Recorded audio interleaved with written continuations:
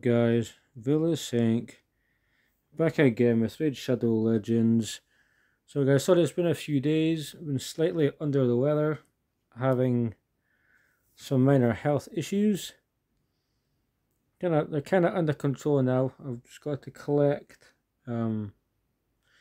prescription later on today, and then I've got to get bloods on Monday. But everything is kind of more on grasp than it's been the last couple of days, hence why I haven't really done anything. I haven't been... I think there was a day I never even logged in, which for me really says something quite interesting. But yeah, a lot has happened in that couple of days though, like this Iron Twins thing, there's just blessings and stuff. There's been loads of videos. People have been making unkillable teams. There's been great content by Mark Chan, Murder, Scratch, and so I'm doing a little bit of this just now. And then I did see something in the market that I was debating buying, because I was thinking if I bless one of my champions and it's just like a 1-star blessing, they still get the blessing, which is quite cool. It rotates twice a day, I believe, so it's every 12 hours. I think it changes. So it may be worth checking that out. Oh, I think that's rain, or is that like a truck or something? Not sure if you can hear that. That's insane. We've had really, really insane weather the last couple of days. Well, I think that must be some type of truck or something. Really insane.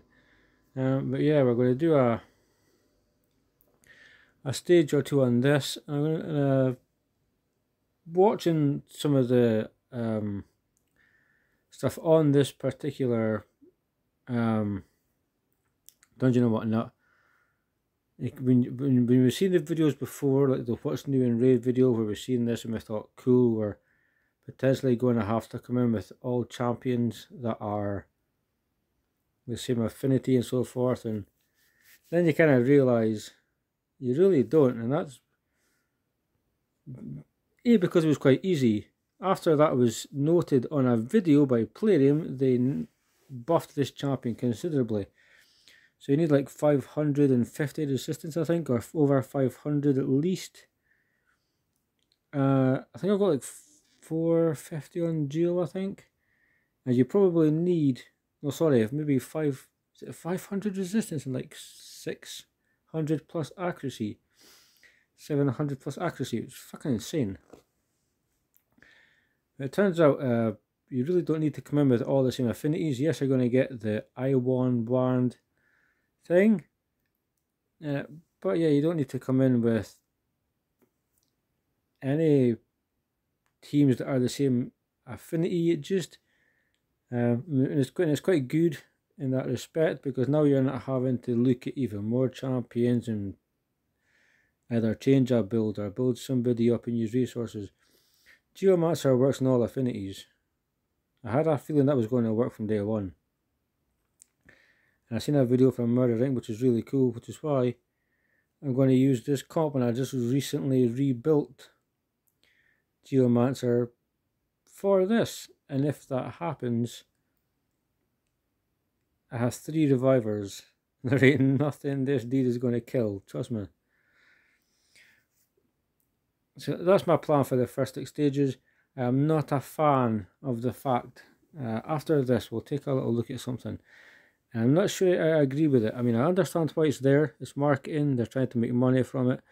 And realistically, you'd probably be stupid to sell things really, really cheap to begin with, because it works for the community, because it's just not Plarium. They like to put things out at a higher value, and the more you buy, that value increases. But you can get refreshes. So I can do the first 6 stages, and he just kills himself because his turn meter gets boosted, and then he gets scuppered, and that's it, game over. But what we have here is we have the ability to refresh. Fully restores the maximum number of fortress keys for 150 gems. And that's one a day. So Monday to Sunday, if you are playing this, and some whales will be, that's 1050 gems a week. 1050 gems a week are going to be spent purely on what we're getting here. We have that to crack on with, but what I wanted to take a look at was I wanted to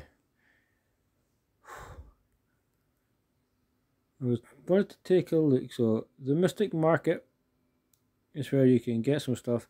Smiley did a really good video. Check it out, explaining like mortal soulstones, immortal soulstones, and the soul essences, and why you'd be better getting the essence, because you can summon stuff with a soulstone, but the soul essence you can physically buy for the champion you want to buy for, so there's no RNG in it. And I was thinking of potentially, because I've seen Lysandra, and I'm thinking, is it worth with soul essence? Because I could easily get more. I have 5,000 of these things, to be fair. I'm not going to be doing the refresh, but I will be trying to build some stuff up. Whatnot. I don't think I'm going to be summoning just yet. And this right here is the soul essence is purely for the soul merchant. The soul stones are purely for summoning. Granted, random champions. So I've got Big Gun, I've got Lysandra. It even crossed my mind to potentially have something for Burengiri. So, I mean, I don't think it really would help him against Bommel, but should I purchase Lysandra Perfect Soul or Big Gun Perfect Soul? Now, being a Perfect Soul, it's quite cool. It allows me to utilize the blessings. She can, there's probably one for a turn meter, there's probably one for this, for that.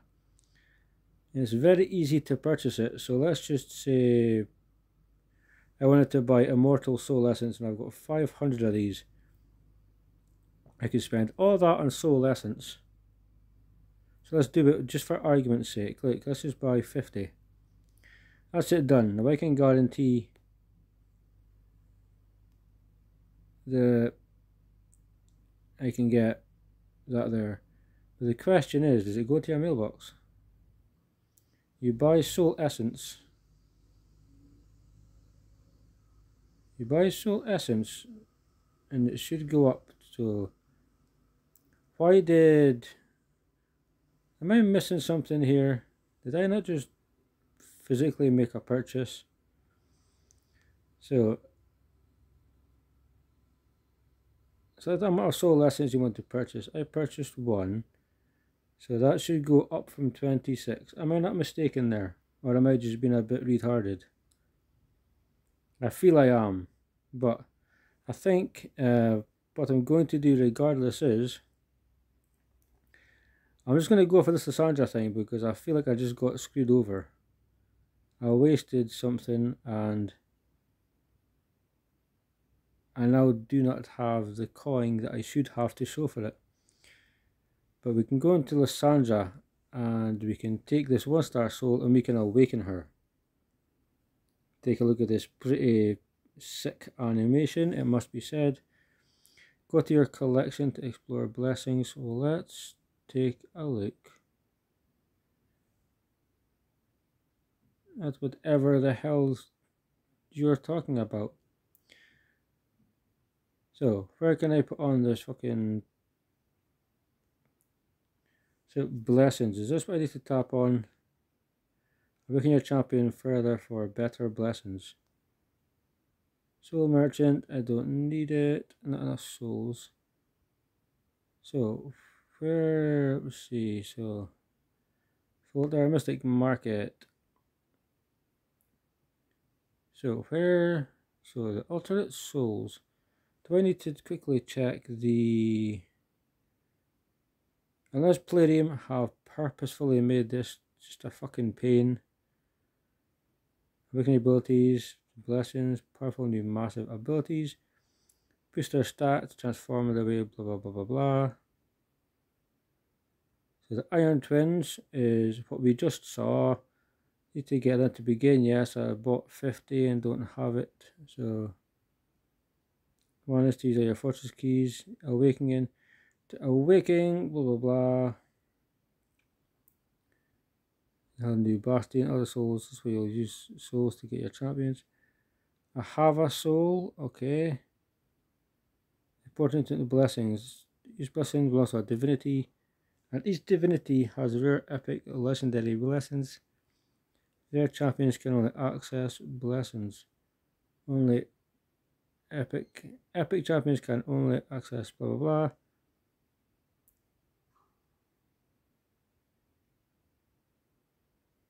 Yeah, so there are a few ways to get your hands on them.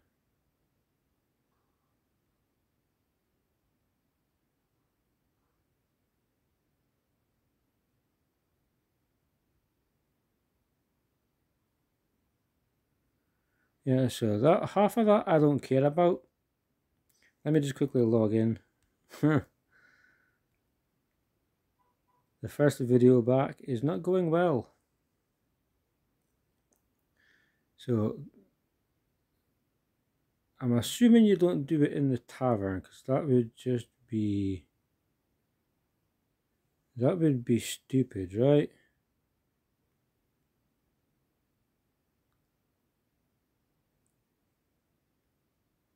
Oh, okay, my apologies, it's here. So, light, dark, chaos. So chaos, first and foremost. Chance of placing a sheep debuff whenever they place debuffs on this champion. I could just piss people off, and I could swap it. This champion attacks, each has a chance to smite. No. Ignored, no. And the rare ones, come on now. Destroys a portion of revived enemies' max HP when they are revived. When this champion hits an enemy target and decreases their HP, she's not really a damage dealer. So dark decreases each enemy's speed for each active buff they are under. I don't mind that. She is a turn meter speed kind of booster, so she's on a number of bone armor stacks. Decreases the damage the recipient receives from a single hit. So Ward of the Fallen is actually not the worst either. One bone armor stack reduces damage received by 20%. It's not really that bad. Decreases enemy speed by 2% for each buff. So in an arena, that could be quite good. I'm not against that, to be fair. But I feel like a legendary champion should start with a legendary blessing. Strengthens your team's aura and weakens the enemy. So if you go Arbiter, I can make it quicker. Whenever an enemy receives a buff or has their turn meter filled, places one lightning orb stack on this champion. When activated, a lightning orb stack randomly protects one other active buff from being removed, stolen, or transferred. So when an enemy gets a buff, I would need to put her with some type of buffer then. So I might just have to do maybe just try this one. Strengthens the team aura, and because it can be changed at some point. So let's go with it. It is what it is. I thought I was going to get some type of cool animation there.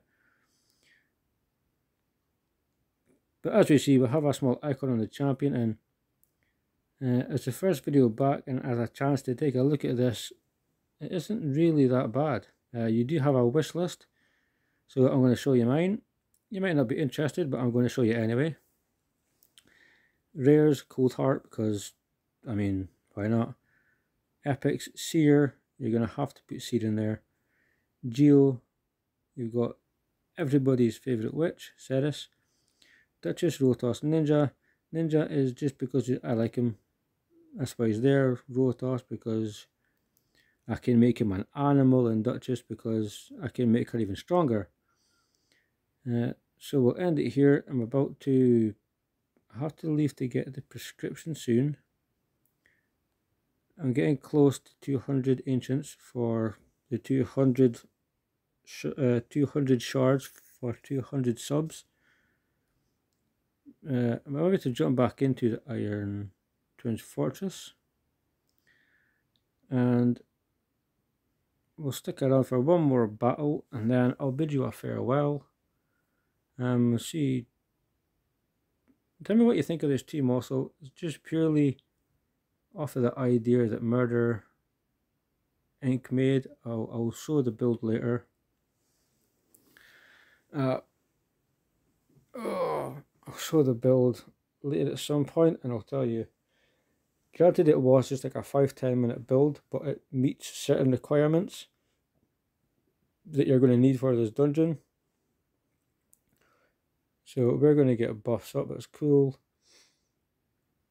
And as soon as we get buffs, see how these turn meter boosted up really quick. You could realistically put reflex on Geomancer. I should actually change his masteries, make sure he's constantly getting turn meter as well, because every time he hits us under the HP burn, he's doing respectable damage. Well, we're doing respectable damage back, and that's the plan. So effectively, he will kill himself. So at the end of this battle, call it quits. Normally it isn't that long to win either. It's normally quite easy. I'm just not a fan of doing the refreshes. I think it's people are going to do it. They're going to get to level 12 on every affinity. In the first 4 days are going to be level 12 on every affinity. It is what it is. And the more end game they are, they're going to not have a team for that affinity. They will just have the same champions. Krisk and Geo and Duchess and Sifi and all Tuhanarak and all your very strong champions. But for your lesser game people, you know, there are people that do not want to throw a crap load of money at it. That 150 gems could help you progress in dungeons, can give you energy to finish the champion training event, can help you do this and do that. So the decision to spend that is up to you as always, guys, but that is the first of hopefully multiple videos for today. Let me know what you think of the Iron Twins Fortress. Let me know what you think of that Awakening. Let me know what you think of the team, just everything about this video, because I've been gone a few days, so good to get some feedback. Remember though, stay safe, keep on reading. I'll see you soon.